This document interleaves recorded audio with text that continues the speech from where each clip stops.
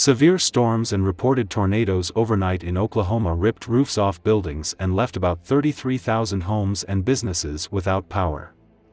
Authorities said Sunday that at least 11 people were taken to hospitals with injuries that were not life-threatening.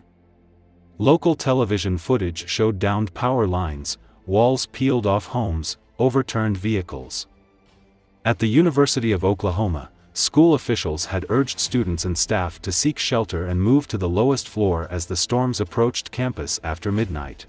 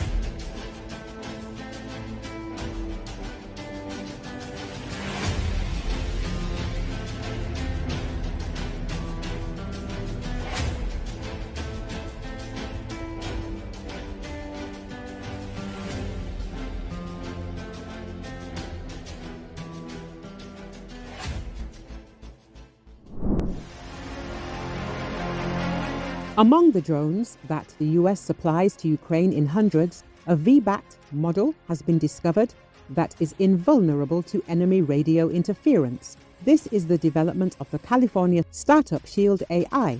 The Wall Street Journal writes about this. Having tested the Californian UAVs and being impressed by their invulnerability to Russian jammers, Ukraine immediately requested 200 new units. One drone of this model costs about $1 million, but the wholesale price is significantly lower. VBAT is a reconnaissance drone that can also act as a bomber. It is special because it is powered by artificial intelligence technology and is capable of long-range flights.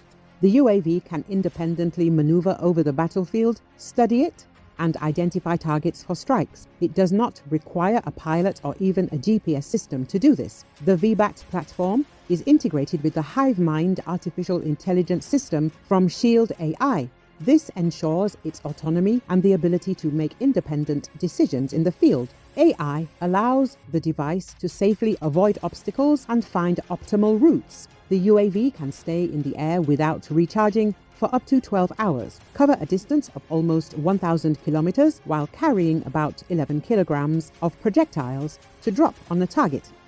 Ukrainian specialists conducted very intensive tests of the Californian VBAT at their testing ground. They tried to suppress the drone with numerous electronic warfare systems used by the Russian army.